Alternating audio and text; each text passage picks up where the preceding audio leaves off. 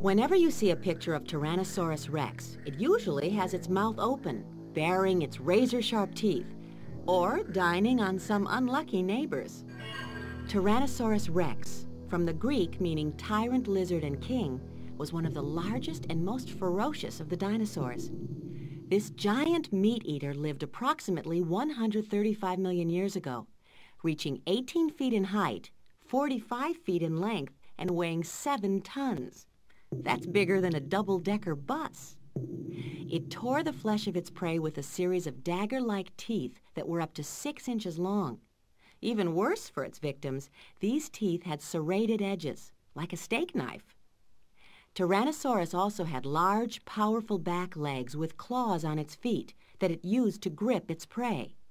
It also had tiny front limbs, so small that they may have been of little use. Considering its size and strength, it must have been a mighty hunter and a true king of its time.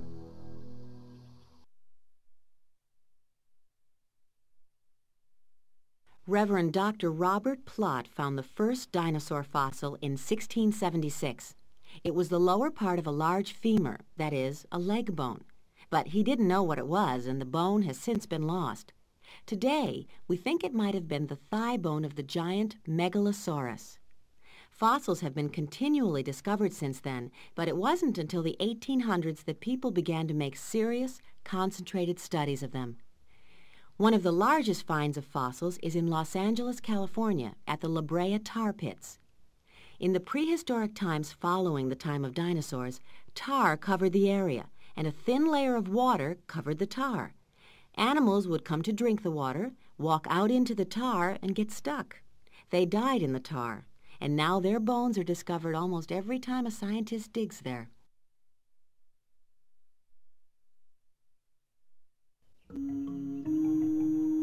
The Stegosaurus was covered with so much armored plating that it looked like a tank. It probably needed all that protection because the poor beast had a brain about the size of a walnut. Stegosaurus was about 20 feet long and weighed around 3 tons. The Stegosaurus had a double row of triangular plates running along its neck, back, and tail. It also had sharp spikes on its tail. But it was a plant eater, so despite its ferocious appearance, it wouldn't have been a danger to any other creature.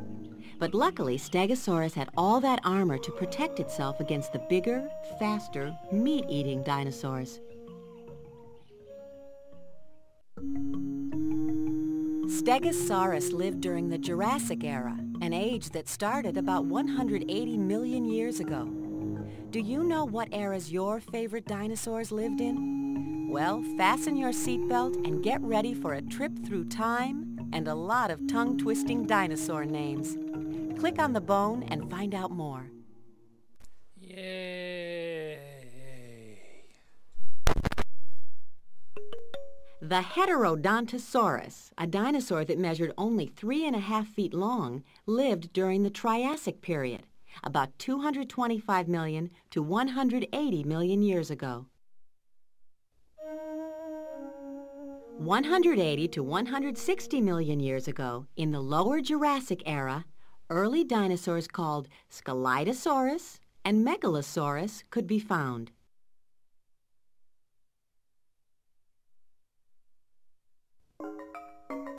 Between 160 and 136 million years ago, Diplodocus inhabited the Upper Jurassic Age, along with the Plesiosaurus, a swimming dinosaur, and Archaeopteryx, the earliest known bird. By the lower Cretaceous time, 135 to 100 million years ago, iguanodons and hypsilophodons lumbered around. In the Upper Cretaceous Age, 65 to 100 million years ago, Tyrannosaurus rex roamed the Earth, while Pteranodon, one of the largest flying animals that ever lived, soared in the sky. The Quaternary period, about 2 million years ago, saw the first human beings.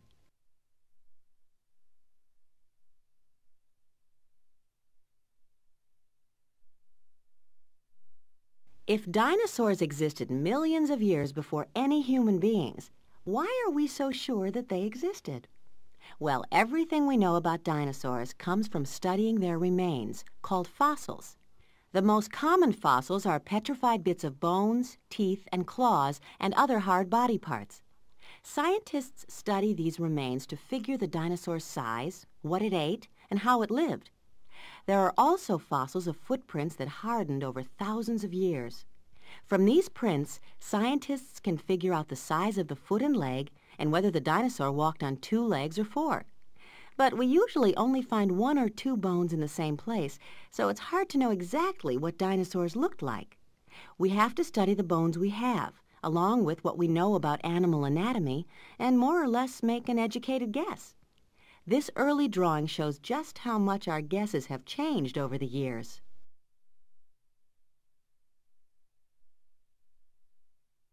In the early 1820s, people began to find a lot of fossils that were bigger than any animal they knew of. In 1842, Sir Richard Owen first used the term dinosauria to describe these peculiar creatures. He contacted a sculptor named Waterhouse Hawkins and commissioned him to build models of 3 dinosaurs and some marine creatures. The models were to be displayed on the grounds of the great glass exposition building, the Crystal Palace. Just before the models were completed, Owen held a dinner for 21 of Great Britain's leading scientists and scholars. With the hall entirely filled with these gigantic models, the dinner table was specially arranged inside a partially completed iguanodon. These early models looked quite different from the way we now picture dinosaurs, but they're still standing, and you can go see them at the Crystal Palace just outside of London, England.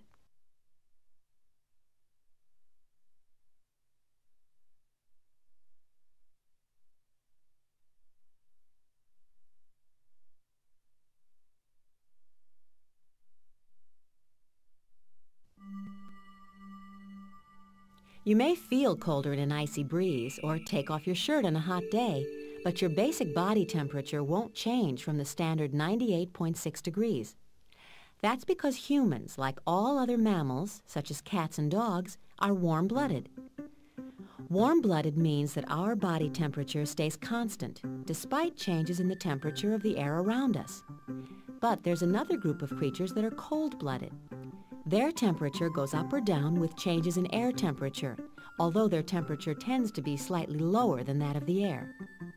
Cold-blooded animals include insects, lizards, tortoises, frogs, and fish. Normal body temperatures can vary quite a lot, depending on the animal. Click on the thermometer to find out more. The opossum is a marsupial with a body temperature of 94.5 degrees. Human beings prefer to keep a comfortable 98.6 degrees. It may be cold where the polar bear lives, but its body temperature is a nice, warm 99.7 degrees. Your pet dog's temperature is about 100.8 degrees underneath all that fur. Most pigs run a temperature of about 101.5 degrees. Don't be surprised if your pet duck runs a temperature of 107.8 degrees. 108 degrees is the normal body temperature for pigeons.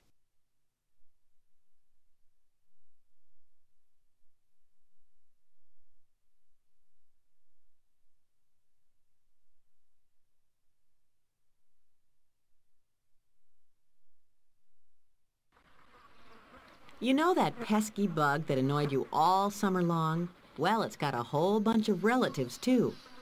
No other class of animal on Earth has as many varieties as insects. In fact, there are between 2 and 4 million different kinds of insects.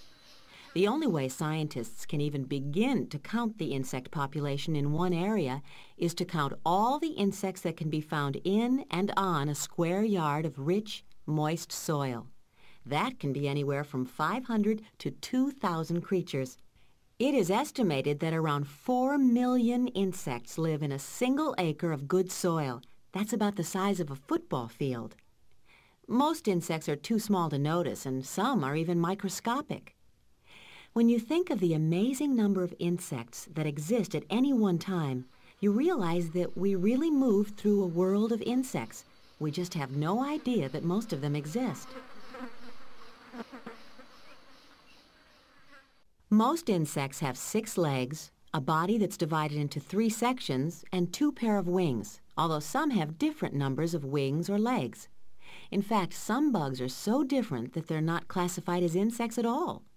Click on a picture to find out more.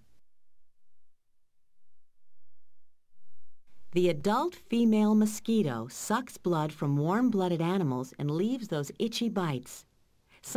Did you know that the adult female mosquito sucks blood from warm-blooded animals and leaves those itchy bites?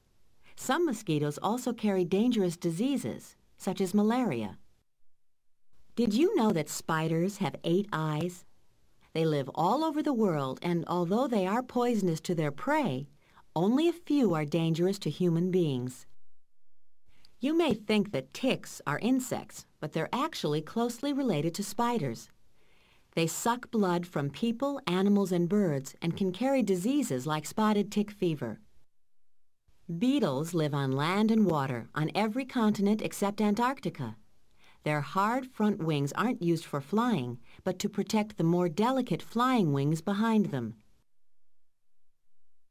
Most ants are wingless, but they're still insects. They live all over the world and are very social.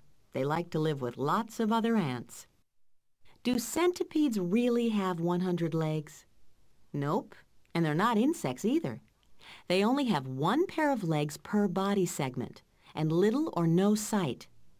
A young centipede may only have 7 pair of legs and an adult between 15 and 170 pair.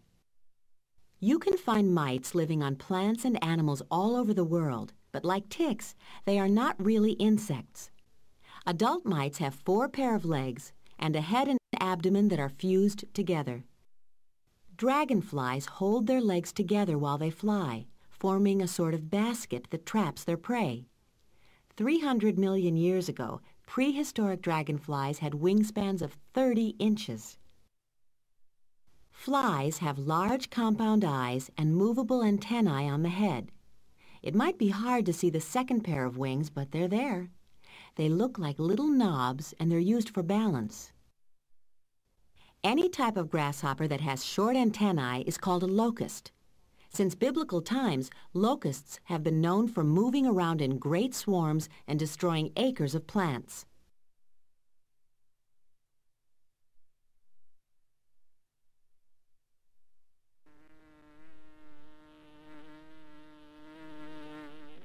Consider the amazing fly, buzzing around without a care, always just a step ahead of the fly swatter, and with the amazing ability to walk on the ceiling. How do they do this? Well, the fly has 3 pair of legs that are divided into 5 parts. The last part is the foot.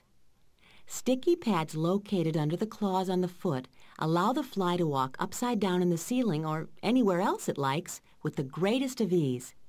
But despite this wonderful talent, the common housefly actually spends its entire life within a few hundred feet of the area where it was born.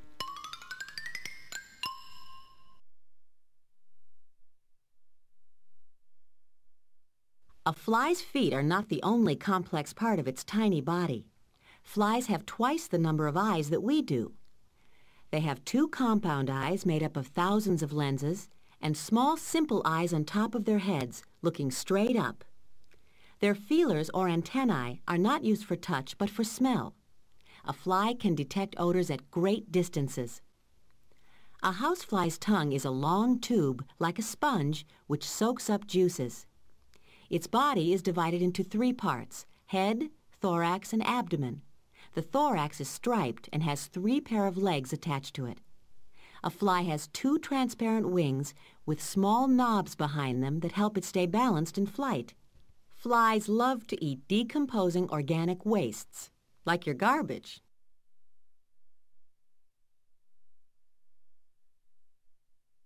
You might think that insects are just too small to have hearts, but they do, although their hearts are very different from ours. An insect's heart is a long tube running along the top of its body, right under the skin. The heart opens up just under the brain where blood flows out and runs freely. On its way through the body, the blood delivers digested food and takes away waste material. In some insects, such as the cutworm and mosquito larva, you can see the tube-like heart beating along its back. You might notice that the heart beats faster when the insect is warm than when it's cold. As a matter of fact, it can go from 140 beats per minute in an active insect to 1 beat per minute in a very slow insect. That's because insects are cold-blooded, and it takes activity to warm them up and increase their heartbeat.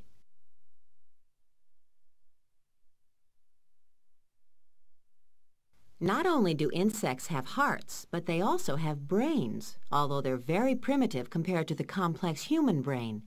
Unlike the human brain, which allows us to think and make decisions, the insect's brain works automatically, and its actions are involuntary. That means it doesn't have to think about them to make them happen. An insect's brain is simply a large nerve in the center of its head. It receives sensations and sends messages to make certain muscles work. By the way, considering their size, insects are amazingly strong. That's because they have many thick muscles. In fact, they often have more muscles than we do. We have about 800, while a grasshopper has about 900 muscles. Those muscles, coupled with a tiny, lightweight body, are why a grasshopper can jump so far.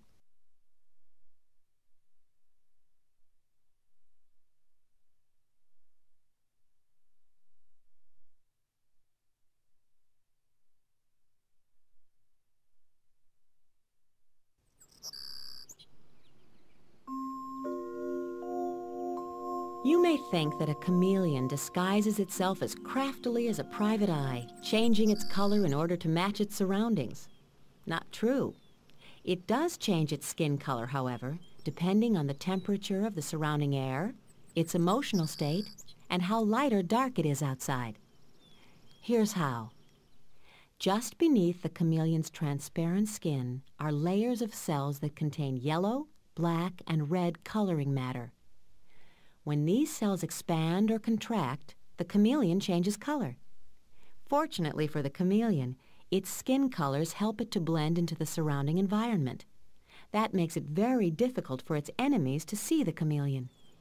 Since the chameleon has few other defenses, the best thing it can do to stay safe is exactly what it does best: hide. What do you think makes a chameleon turn different colors? Click on the colors to see. You can tell an angry chameleon by its dark colors. On a hot but sunless day, you might find a chameleon in green attire. In the hot sun, a chameleon prefers to be very dark, almost black. If it's frightened or excited, it turns paler colors with yellow spots. In the cool of the evening, this little animal has a range of green shades to choose from. In the dark night, when it may be a little safer than during the day, the chameleon sports a cream color with yellow spots.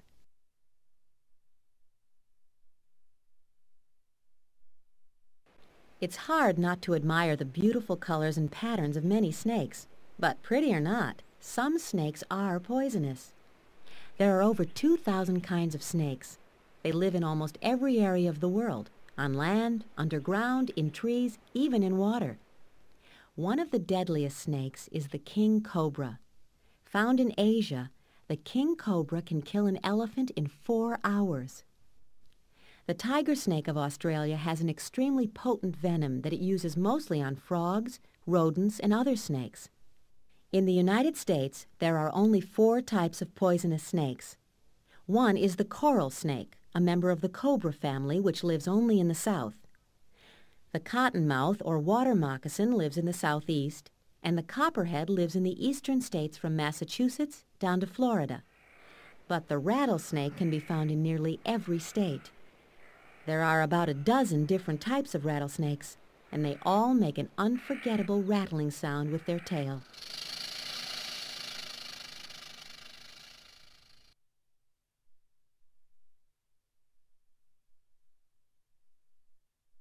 You know that a rattlesnake has to do more than shake its rattle in order to harm you. It has to bite you. Poisonous snakes have special teeth called fangs in their upper jaws. The fangs are hollow and have an opening at the tip. They're attached to poison glands in the snake's head. When a snake strikes its victim, it injects a poisonous venom.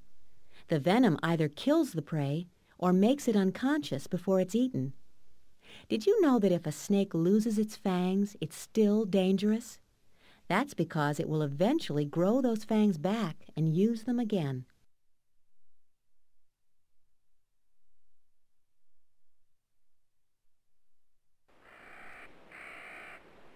With their darting tongues and lightning-fast movements, some lizards can be frightening. But out of 2,500 different kinds, only 2 are actually poisonous. They're the Gila monster, which lives in the American deserts, and the beaded lizard of Mexico. The rest are quite harmless. The lizard is a relative of the snake, with cold blood and a scaly skin. Lizards' bodies are divided into 3 parts: the head, trunk, and tail. Most have 4 legs, although some have no legs at all and look just like snakes. And here's an odd defense that many lizards have against enemies. They can break off their tails. While an enemy is busy gnawing on the tail, the lizard can flee to safety. Eventually, its tail will grow back again. Lizards come in many different colors. Those who live in colorful grassy or tree areas are brightly colored. Lizards that live in the desert feature the paler colors of that landscape.